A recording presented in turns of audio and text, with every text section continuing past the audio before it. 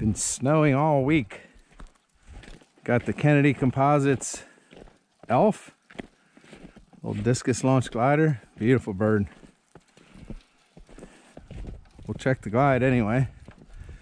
Get over here behind the trees. Got a bit of a north breeze, not bad. Check controls. Center of gravity is good. Touch nose heavy, actually, which is a good way to start out with the plane.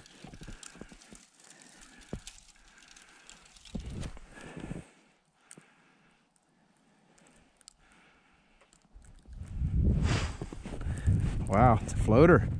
So this is my first DLG, Discus-Launch Glider.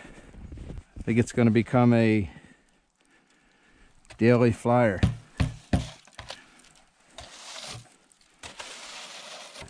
Let's give it another little test glide here. Work controls a bit. So that sticks off right there. Might need a touch of down trim. Let's do it with the sub trims.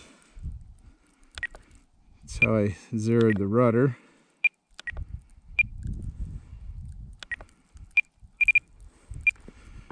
Gotta see which way is down. This will be convenient. I'll just park this in a snowbank and look at the tail surfaces. Okay, that's up.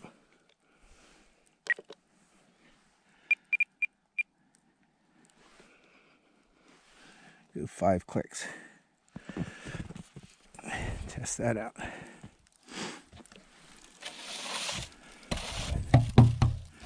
I am ready for winter to be done. This is April. And just saying, I just heard this year, after you see your first robin up here in northern Wisconsin, they get snowed on 3 times. The worst part of it is, I saw some robins last week. So this is the second time they've been snowed on. Hands off. Oh, it's beautiful. Perfect. All right, ready for a launch, but I got a little breeze coming this way. I think I should do my first discus launch downwind, and then there's not enough room to operate. If I go out past the trees, get out in the open field, got a north wind I'm gonna be exposed to. So got the glide set anyway.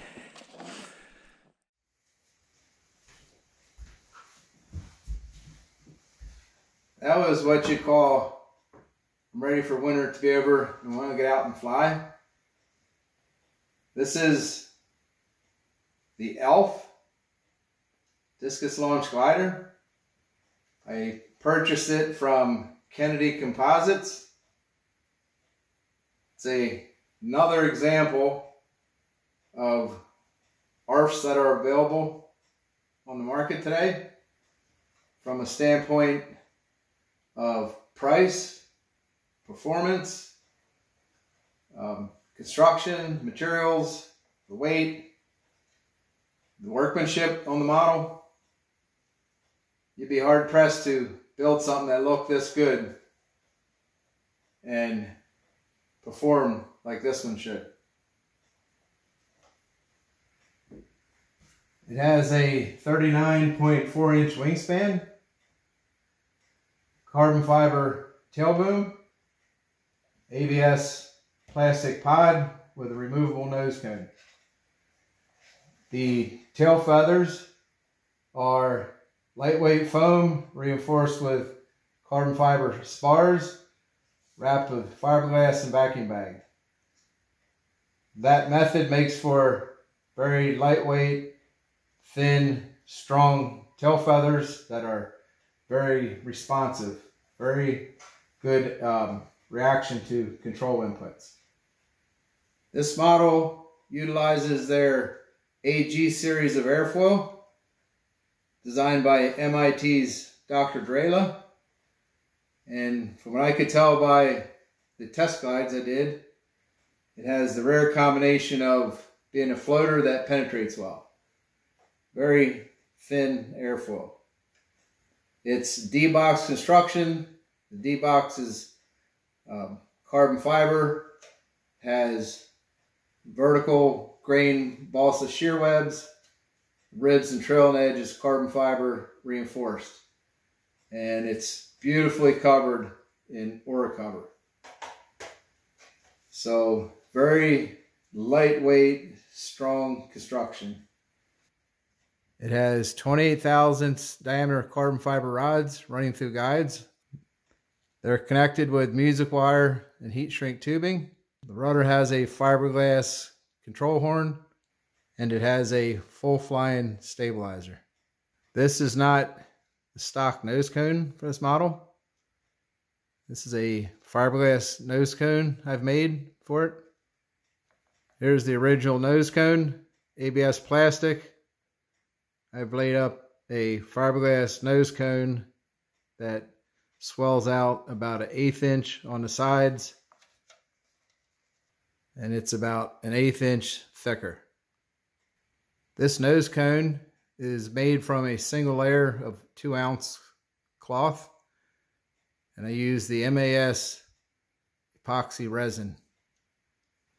The Moss series of resins comes out really nice and hard and strong, and this only weighs 1/10 of an ounce heavier than the stock nose cone. Has a slightly thicker cross section. For the advantages I gain, I'm not concerned with what I'm losing in aerodynamics. The nose cone is held on with a piece of tape.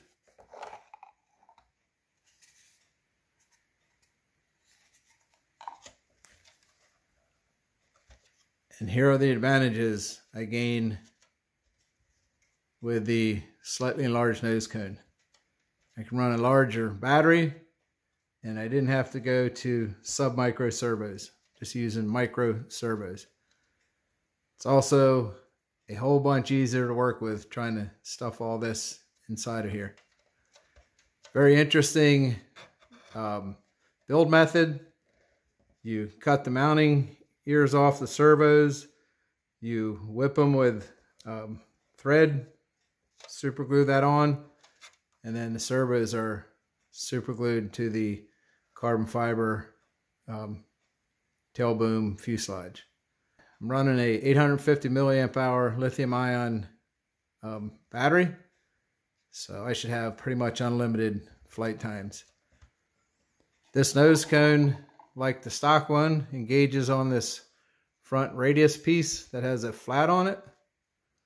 There's a flat molded on the upper half of the stock nose cone that engages the carbon fiber fuselage.